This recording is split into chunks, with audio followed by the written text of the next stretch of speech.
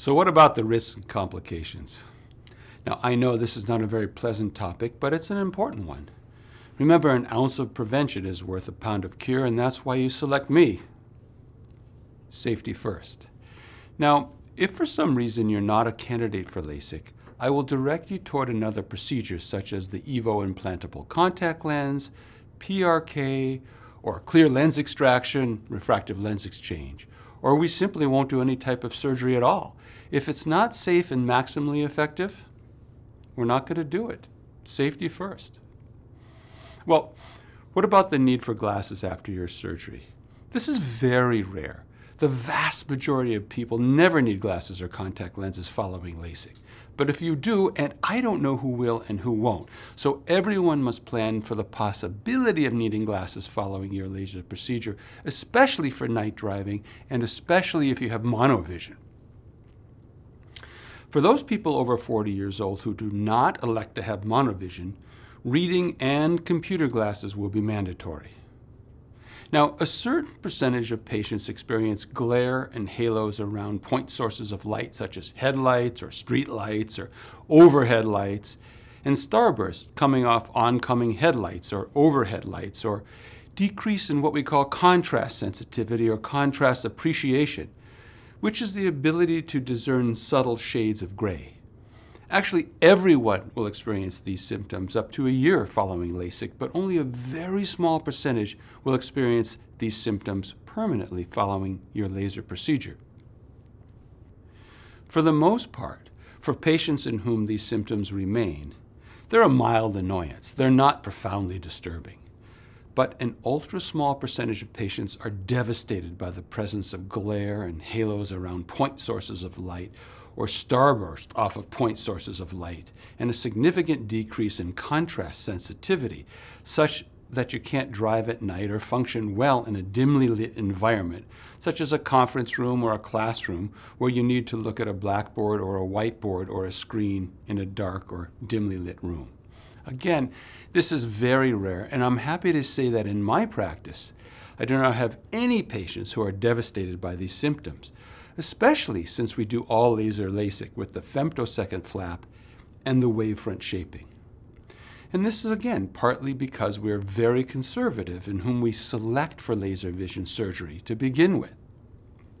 Now, about 3 to 4% of people, depending upon your degree of nearsightedness or farsightedness or astigmatism, will either be undercorrected or overcorrected or have residual or induced astigmatism where no astigmatism existed before. In almost all cases, the degree of undercorrection or overcorrection or astigmatism is very mild and most people are not bothered by it. But if it's significant, then you'll need to wear temporary glasses for a few months until your measurements are stable, and then we can do an enhancement. Typically, we do the enhancement at about 3 to 4 months following the initial procedure. We go back to the laser center, we lift the existing flap, apply the laser for only a few seconds, lay the flap back down, and then you go home and rest for the night as you did following your initial procedure. Then we examine you the next day, and you're back to work the following day. And generally, of course, a second enhancement is not required. So let's discuss the dry eye in greater detail. A post-LASIK dry eye is more common in a perimenopausal woman, especially far-sighted perimenopausal women. LASIK in and of itself can precipitate a dry eye, and it can certainly exacerbate an underlying dry eye. So we're very diligent in checking for evidence of a preoperative dry eye at your preoperative examination. Now sometimes, although disappointing, we have to postpone the surgery in order to treat the dry eye before we consider doing LASIK. Rarely, we have to treat the dry eye for months, sometimes even 6 to 8 months if there's a significant underlying dry eye. So, if I have to cancel an already scheduled surgery because of the dry eye, I know it's disappointing and I'm sorry, but remember, safety first. Can you imagine walking onto an airplane and the captain gets on the PA system and says, "Sorry, ladies and gentlemen, we're having mechanical difficulties." You're not going to stand up and say, "Take off anyway."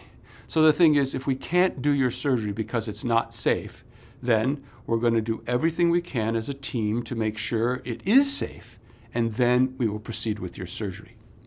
So the treatment of your dry eye before surgery will consist of the diligent and frequent application of non-preserved artificial tears, as well as oral dietary supplements such as fish oil and other omega-3 supplements. And also, we will plug the lower tear drains in order to allow your eye to more effectively retain the natural tears that your own eye makes, as well as the artificial tears that you're using. Additionally, we may have you use topical anti-inflammatory preparations such as Restasis or Xiidra or Cequa, and or a topical cortisone preparation. We may even possibly have you use an oral antibiotic such as doxycycline for a couple of months. Together, you and I as a team will work hard to make sure that your dry eye gets better, and then we can safely proceed with your LASIK. Now, even if we achieve a perfectly non-dry surface, a small percentage of patients will develop a postoperative dry eye. Or conversely, let's say you don't start with a dry eye at all, but after LASIK, a small percentage of patients will develop a bothersome dry eye, even if no dry eye existed before. Now, a dry eye after LASIK is quite a nuisance in that the vision isn't as good as it could be, and the eye is uncomfortable, and it's much harder to treat a dry eye after LASIK than to treat the dry eye before LASIK. So sometimes it can take a few years to resolve the signs and symptoms of the post-LASIK dry eye. That's why we're so fastidious in treating the dry eye prior to LASIK. So let's review flap problems. Now, flap problems can occur either during the surgery or after the surgery, potentially many years after the procedure. During the procedure, the flap can either be cut too thin, or when you cut the flap, it can have little buttonholes, almost like Swiss cheese, because as the femtosecond laser courses across the cornea, in exceptionally rare instances, it can create a small hole in the flap, or sometimes the suction ring, which attaches the femtosecond laser to the surface of the cornea, dislodges from the surface of the cornea, and we don't get a complete flap. In those instances, we don't lift the flap on the day of surgery, but wait a period of time and return to the laser suite and create another flap which is deeper than the first flap, and then successfully perform the laser procedure. These occurrences are exceptionally rare, and I'm happy to say that in the very few cases that I've had, we've been able to successfully create a new flap and achieve the patient's visual goals. Now, what about disasters with the flap? These are very rare, and in over 70,000 LASIK procedures, I'm happy to say that I have not had a single case of a flap disaster. However, they can occur, and it's important that you are aware of this potential. A disaster would be if the laser cuts the flap and severely harms the flap, or cuts the flap such that the flap is lost and we can't find it. Although I've never seen this, it's possible.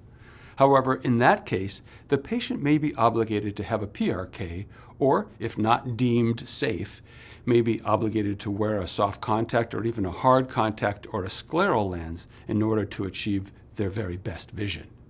Or may have to undergo a corneal transplant operation in order to restore a more natural curvature of the cornea using a donor cornea. What about postoperative flap problems? Well, those generally occur within the first 24 to 48 hours, or they can actually occur late and may present many years after surgery as a result of physical trauma to the eye.